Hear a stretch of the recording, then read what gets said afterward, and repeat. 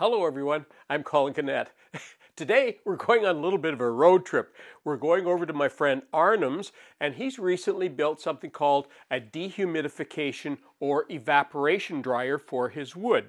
Now, if you want to save money on wood and you're able to purchase wet wood or green wood from a local mill and you want to be able to dry it yourself, this might be one option that you want to look at. Now, I've been involved with dehumidification dryers for over 30 years. There will be an article on Woodwork Web, so I'll detail some of the things that I know about that in case there's some things that you want to do for yourself. But in the meantime, let's go over and see what Arnhem's done with his. So here we are at Arnhem's evaporation dryer, and we're going to get Arnhem to, we've rolled the tarp back on the lid so we can see inside. We're going to get Arnhem to show you how we undo the lid, and we're at a perfect time because we're going to roll this big log in because that's the next thing that's going to dry. So I'm going to turn it over to Arnhem to show me how to get into this thing here. Well, it's very, very simple. The idea is just to do everything yourself. Okay. So I didn't need to buy any hinges or anything like that. Just Okay. like that. I'll get It's this that one simple. down here. And Okay. now the big advantage is this just comes down, Okay. and then we can roll it in a second. Right. So this is what an evaporation dryer looks like. Basically, it's a big open box, and that black lump that you see in the corner there, that's actually a dehumidifier that's on a permanent loan here to Arnhem for this dryer. And basically what happens is we put wet wood into it. In this case we're going to be rolling a log in, but you could even be putting rough sawn lumber in here, and you would do what we call stack and sticker it. We're going to show you that in a little bit here.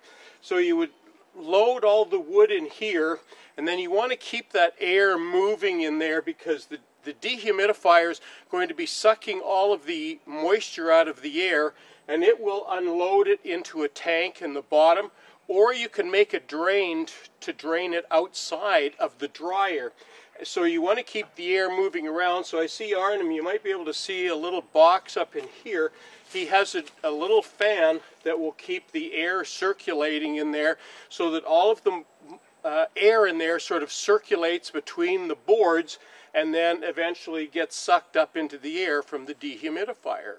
So Arnhem, are you able to monitor the temperature in here and the moisture content? Yeah, that's a very important part because like things can just dry too much and start cracking. So I have this little remote device in here, and that's exactly both things, humidity and temperature. So I just know from the inside I can measure what's going on. Okay. I can tell the humidifier when to be on and when to be off so the wood doesn't dry too fast. Right.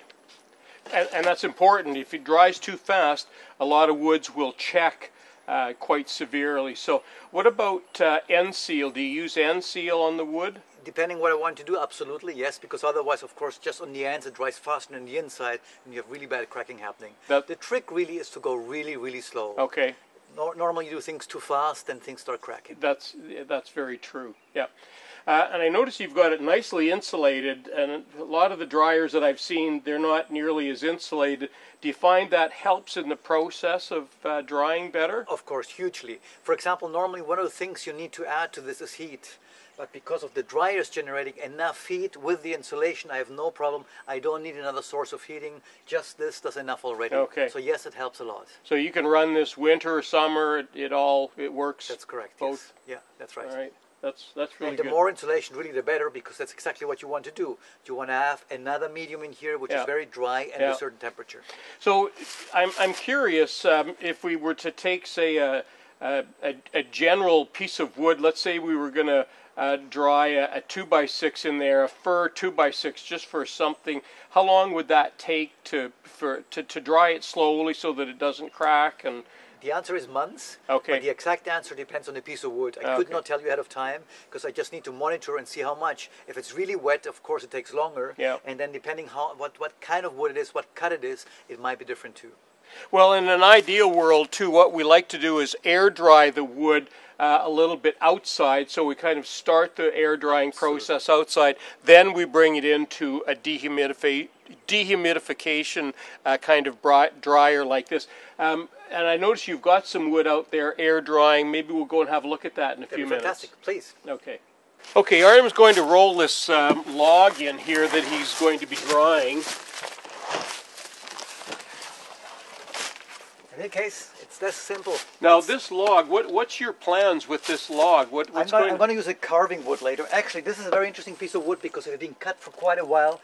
And if you look very carefully, you can even see some fungus in it. So it's already starting to deteriorate. Okay. But I'm drying it so I can carve it and it will have a really nice look to it. Okay, so this is going to be carved, and this is a fir log, and it looks like about 14 inches across, something That's right, like that? yes, yeah, you're okay. right. Exactly. So this is going to be a carving piece. How long do you think you'll leave it in here? What's your guess? 3-4 weeks. Okay. In this case, because this is already somewhat dry. Yeah.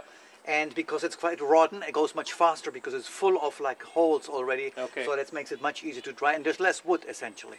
Now, when you're going to check, eventually you're going to use a moisture meter on it. What sort of moisture meter reading are you going to want to get it down to roughly? Yeah, right now it's going to be pretty close to 90, even if we think it's dry, or even more. Yeah. Like 12% is maybe what I'm aiming for. Okay, yeah, that's a target that I usually go for as well. Great.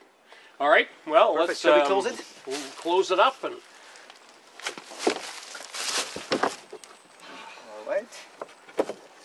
That's it. Very simple. so this is Arnhem's outdoor wood, and this is air drying right now. So how long has this been here, Arnhem? Actually 2 years already, and as you mentioned before, we need to dry this before we put it in the kiln. Yeah. And it takes a long time. These big pieces take forever to dry. These so are that's what we're very doing here. 4-inch thick pieces here. So this has been 2 years? That's right, yes. What do you think this is at right now? 80% or something. They're still totally wet. Okay, Takes a so very, there's very long time. A lot of wood in there. So this is what we call stacked and stickered. So the wood is stacked up, and we use stickers, and we try and use good even stickers on here, and you can see how Arnhem has been adjusting them here so that we get a nice even, so the wood is nice and even on the way across. So this is Arnhem's warehouse of wood here.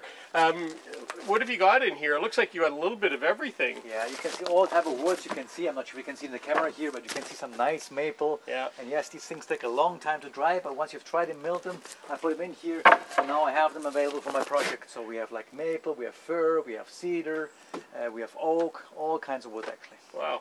And most of this you've used your dryer for, or some of this you have, some And you've some purchased? I bought commercially. It's a combination of both, yes. So it's a bit of a mixture. I see you've got another gauge in here that keeps track of the humidity and the temperature and so on. Actually, the main reason is to make sure it doesn't dry too much, because in the summer it gets too hot in here. Oh. And if things get too dry, it will start cracking. So I have to make sure I open it up when it gets too hot. Oh, okay. All right.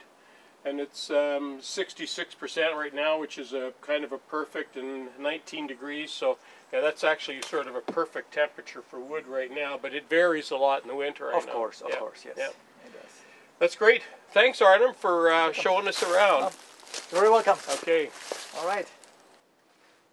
Well, that concludes my video for today. I want to thank Arnhem for showing us around, showing us the dryer, his wood outside that he's drying, getting ready for the dryer, and of course his stock of lumber that he's using for all his projects. In fact, I had so much fun here, maybe we'll go do a shop tour, and you can watch for that coming up soon. I'm Colin Canat for Woodwork Web. Thanks for watching.